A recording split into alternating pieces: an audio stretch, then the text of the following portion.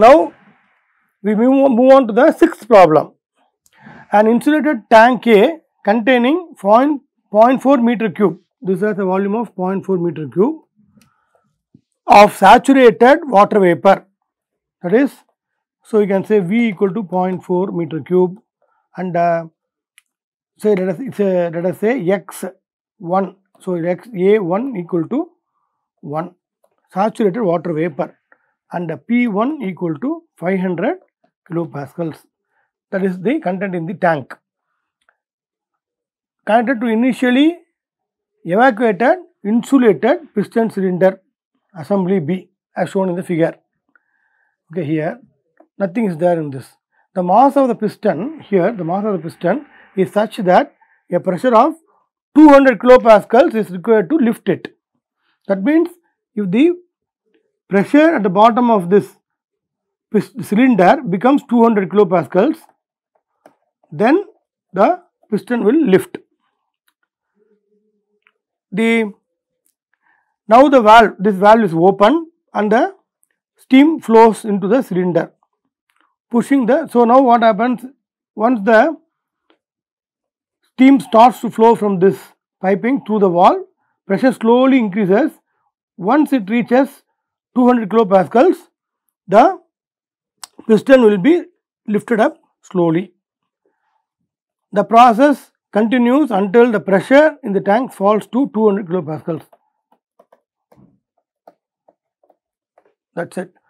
Now considering steam as a system, so the steam is now initially was in A.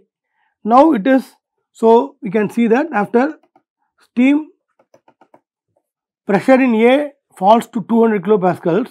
So finally, so I will say here 500 kilopascals to 200 kilopascals the pressure falls. Then piston in the cylinder B would have reached some height, because so now steam will be there in A as well as B. Steam of course will be there in the pipe and the valves, but it is negligible. The steam content in the pipes and the valves are negligible. So we need not take into account of that.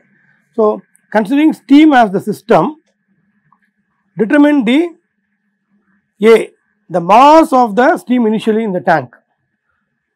B, the specific enthalpy of the steam at the final state when there is steam in both A and B. And C, the dryness fraction if saturated, or the temperature if superheated. So that is the question asked. So here what is given in the state 1 is P1 is so for 500 kilopascals we have to go to the tables. So 500 kilopascals we have to go to saturation table, 500 kilopascals tables here. So this is 5 bar table. You find that Vg is 0.375, Vg is 0.375, and here Ug is 2561. So we can retrieve this for, because at 500 kilopascals or 5 bar the quality is 1. That means you can take V as Vg and U as Ug. So now V1 equal to Vg equal to, what is the value? From the tables you have to enter the value, 0.375 meter cube per kg. Now you have U1 equal to Ug equal to 2561 kilojoules per kg. So this is from the, so corresponding to x equal to 1. So we have taken this value. Now what is the mass? Mass of saturated steam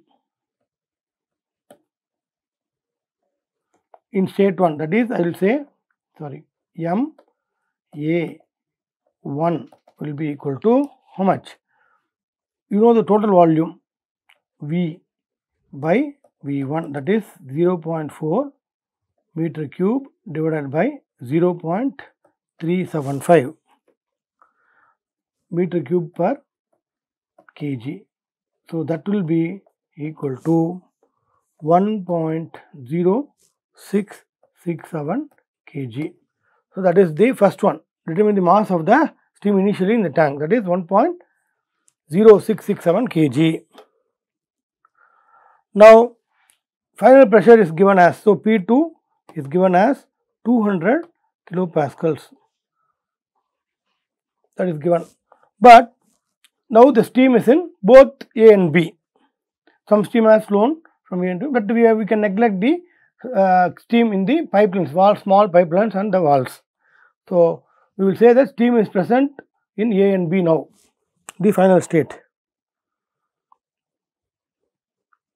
Now, as the piston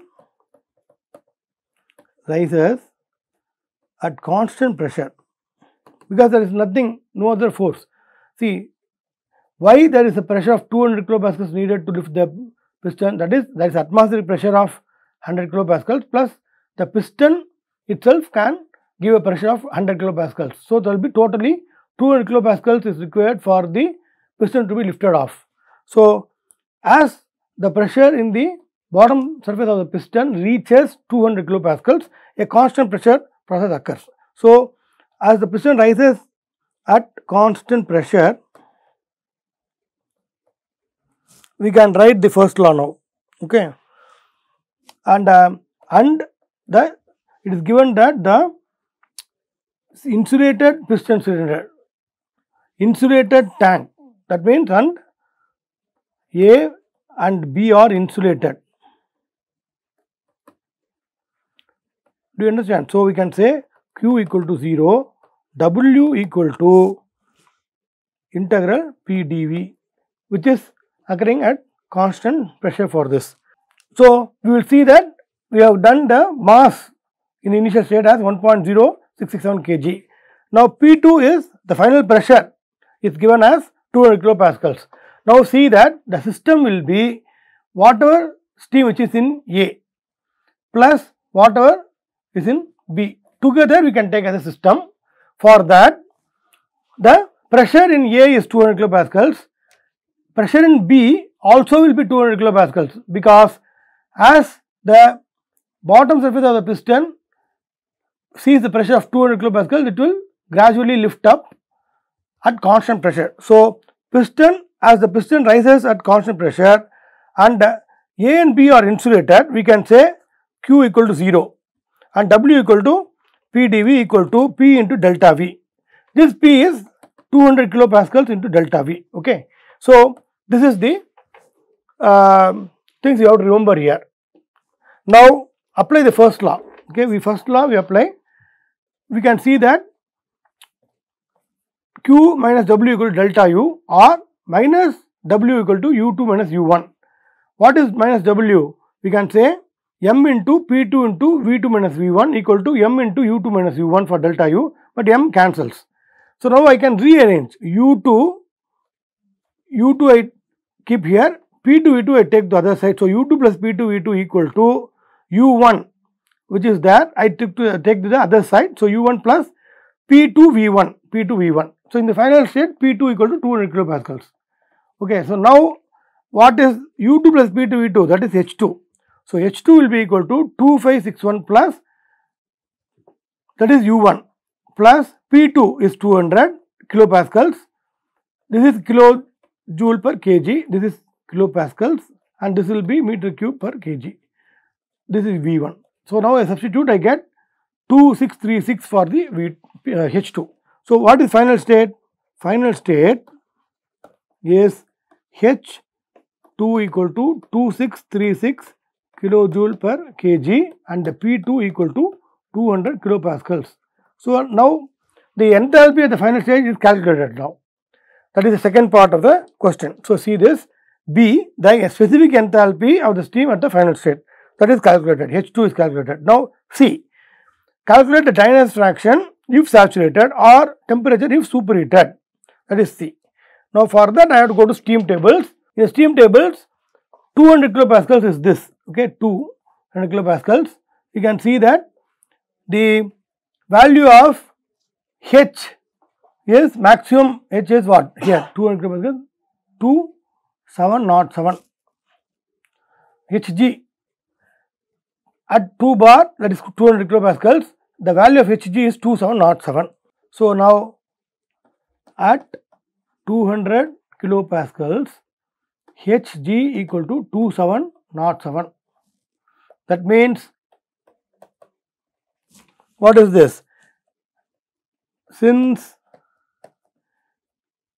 H2 is less than Hg, the state is saturated mixture of liquid and vapor. That means I have to find the quality. What is X2? X2 will be equal to H2 minus Hf divided by Hg minus Hf. So now go back to the tables, get the value of at this 2 bar. What is the value of Hf? Hf will be 504.7. So that is 2636 minus 504.7 divided by 2707 minus 504.7. So that is the quality value, 0.9677 quality. So if it is, what is asked is if dryness fraction or quality if saturated. Now it is saturated, so we have found this. Now finally the work interaction for the process. What is work interaction? You have to find X2 is got. Now find V2. V2 is Vf plus X2 into Vg minus Vf. So go back to the tables.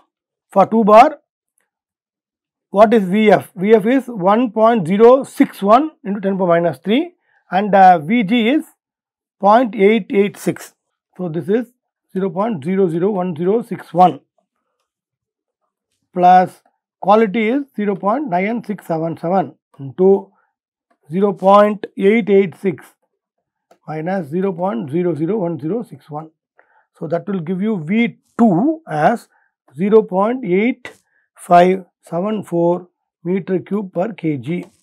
So what is the work done? Work done equal to P2 into V2 minus V1.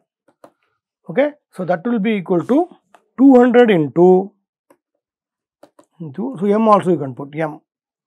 So 200 into mass is 1.0667 into V2 is 0.8574 minus V1 is what? V1 is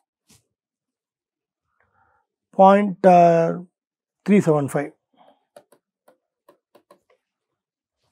Okay. So that is the value. So it's around say 97 kilojoules. So you can see that in this problem, the valve is open. The valve, again mechanical device which will take care of the pressure difference between this. Initially nothing is there. There is a 500 kilopascal pressure here. The valve, when it's open, this will take care of the pressure difference and slowly allow the steam to flow from A to B. Once the pressure in the bottom becomes 200 kilopascal, the piston will be lifted up gradually and the pressure will remain constant. As the steam flows, its pressure decreases from 500 to 200 kilopascal. That is the final state. Then after that, the flow will not take place because both sides the pressure is same. Now what happens is, that is a mass which is flowing from A to B, taking the final state of the steam as a system, we can find apply the first law. So for that, since it is insulated, Q is 0 and W will be equal to P into delta V. So that if we apply, we can find the final state specific enthalpy, and with that and the pressure which is given, we fix the state, and the state is a saturation mixture. So dryness fraction was calculated. From that V2 was calculated and we found the value of the work. Next problem, a closed horizontal cylinder is divided into 2 parts by a frictionless thermally conducting piston held in place by a pin. So let us draw this to understand better. The cylinder, horizontal cylinder, divided into 2 parts by frictionless. So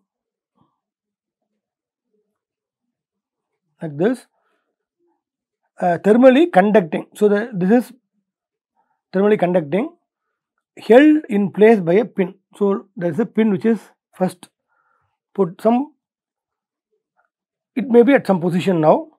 Say side A contains, so this is a side A contains 0.01, okay, I will write outside. So this is 0.01 meter cube of air, okay, at 200 kilopascals and 75 degrees centigrade.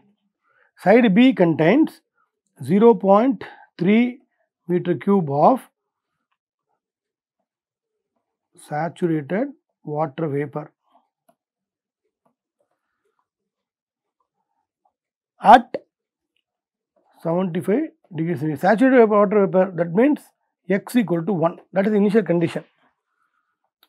So this is the initial arrangement. Okay, the pin is now removed, releasing the piston which moves towards the side B. So this is B. Okay, so when the pin is removed, the piston moves towards side B. Eventually, both sides come to an equilibrium.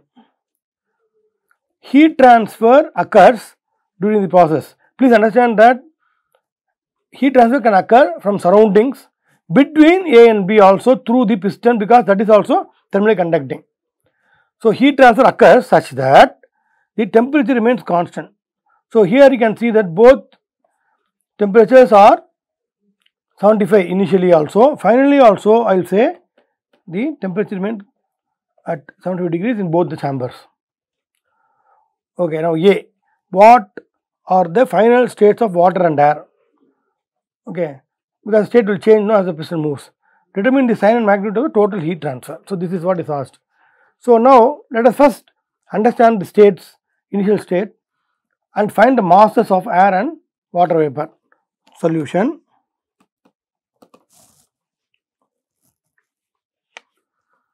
Mass of the air in A, I will say MA, will be equal to what? The pressure is given.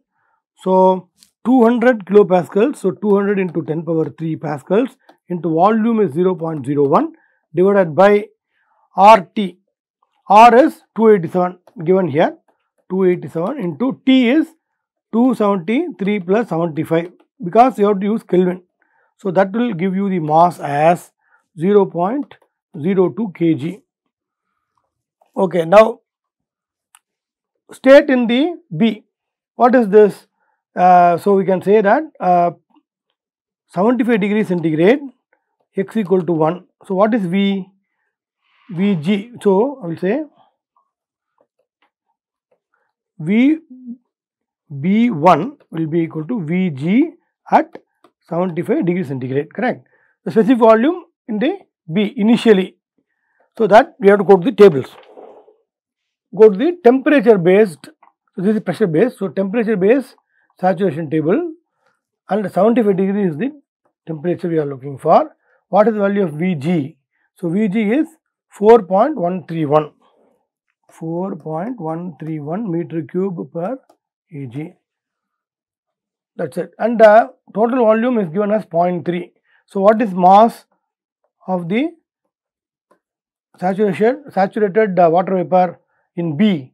That will be V divided by VB, I will say VB1, actually this is VB1 divided by small VB1, which is equal to 0.3 divided by 4.131, which is equal to 0.72 kgs. So we have to note PB also. What is the pressure in the chamber B? Initially, that we can take as the pressure saturation, because it is saturated vapor. So the pressure should be the saturation pressure at the given temperature of 75 degrees. That is 0.3858. Similarly, I can also take the value of UG for the U. So 2476. So substituting here, PB will be 0.3858 bar or 38.58 kilopascals, and the UB1 equal to UG at 75 degrees centigrade equal to 2476 kilojoules per kg. So, these are the data from the steam table which you have taken. So, state 1 is clearly fixed, mass is found, state 2 also is clearly fixed for this, again mass of the steam and internal energy etc. has been calculated. Now, temperature remains constant during the process. What happens is the piston moves to the right. Okay. So, let us see this. Let us for the B we will draw this. Again we will take a here we are going to take a PV diagram, basically PV diagram. Okay, now this is the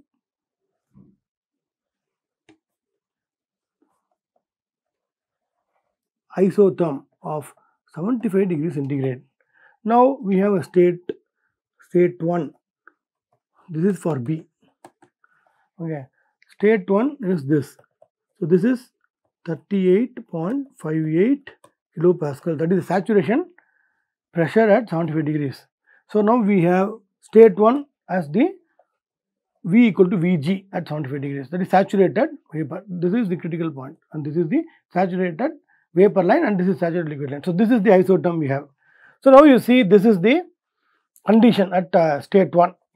Now, as the piston moves towards the right, what happens? It will try to compress, correct? It will try to compress the saturated vapor.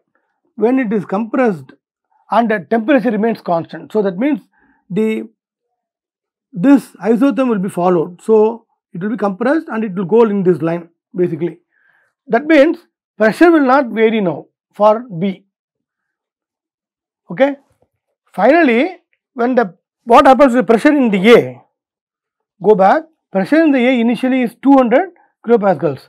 So as the piston moves towards the right, pressure in the B will not change because it is saturated condition. There is a condensation occurring. That is, from the saturated water vapor, the condensation occurs. Slowly liquid is formed and pressure and temperature both will remain constant due to the phase change.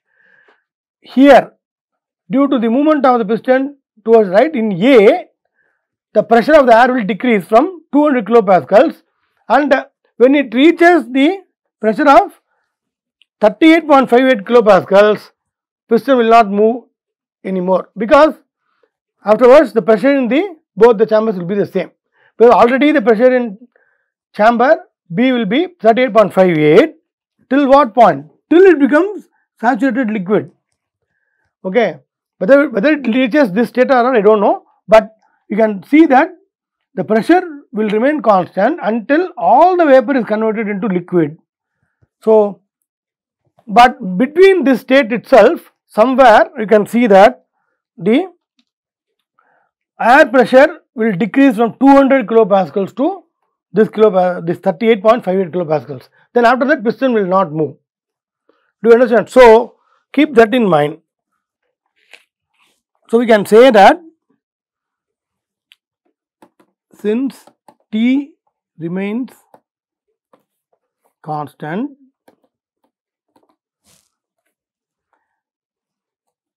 when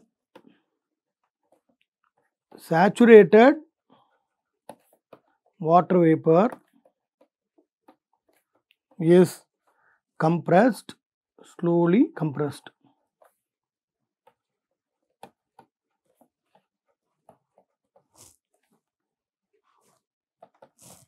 it condenses. See this diagram, okay? It condenses and the pressure and temperature remain constant until it becomes saturated liquid. So we will find a case when it has become, after it becomes saturated liquid, then further compression occurs. Then the pressure can rise. But what happens is, within this time, if the chamber air pressure in the chamber A reduces to 38.58, the piston will not be able to compress this more. So, keeping that in mind, we will find that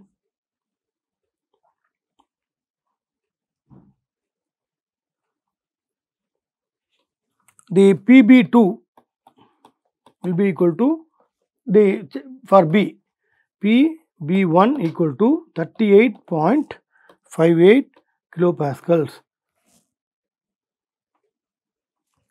Do you understand? So, that is the thing. So, now we can say P2. P2 or common pressure will be this. So, now what will be? So, once you calculate PA2 also will be equal to P2 equal to 38.58 kilopascals. After this, it cannot move. So, that means that what will be the volume in A now? Volume in A will be equal to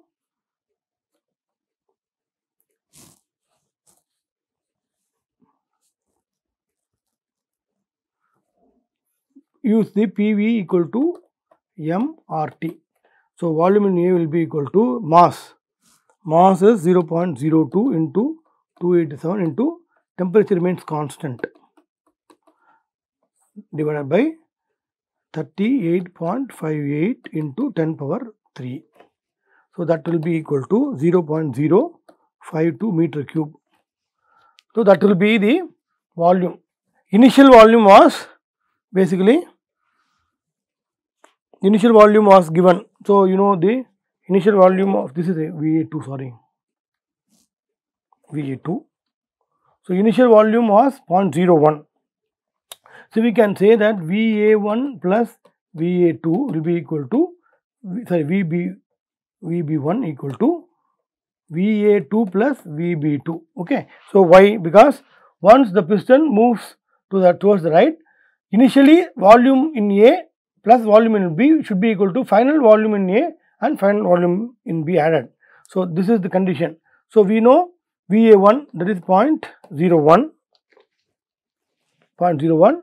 and this is 0.3 equal to, now VA2 is known 0.052 plus VB2.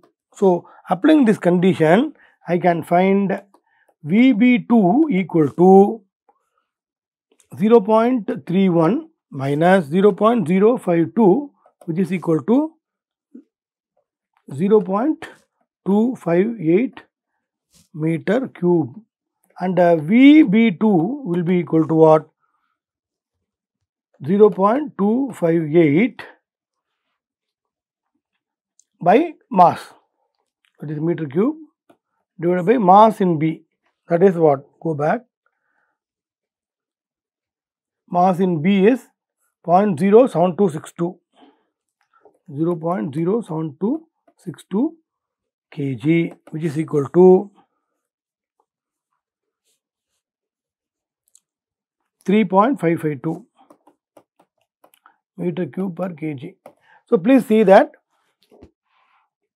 this is the process. So, slowly from this point slowly the condensation occurs and the pressure is 38.58. It remains constant till all the vapor in the isothermal process, compression process, turns into liquid, saturated liquid. Now, then pressure should increase drastically, but what happens is by that time the pressure in A also drops to 38.58 from 200. That means the final pressure should be 38.58. Okay. Now, from that I calculated VA2, final volume in the air chamber, that is mass into R into T divided by P. From that I calculated this. Then the volume conservation, initial volume in both chambers should be equal to final volume in both chambers. Using that I calculated the final volume in the steam chamber. From that the specific volume is calculated, because specific volume should be used to fix the state of the steam. So, now what is the state now? VB2 is known, final pressure. So, here VB2 is known, now in the same line we are somewhere we will be there. So, what is, we know from the previous that VG1 is 4.131 Vf we will find from the tables. So here for 75 we can say Vf equal to 1.026 into 10 power minus 3. Similarly, Uf equal to 319.9. You can take these values.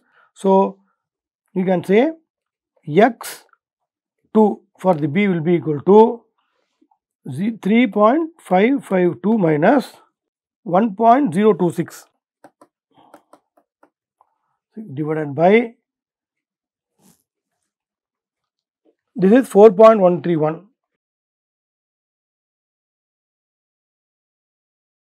So what is x2? x2 will be 0.86, 0.86.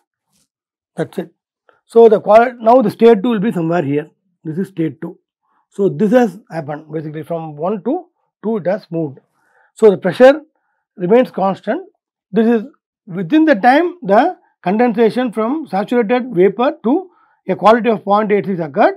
Pressure has dropped to from the gas, the air chamber from 200 kilopascals to 38.58. So that is the final state. So now what is U2?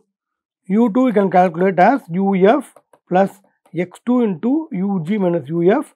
So these are Uf and Ug can be taken from 75-degree line.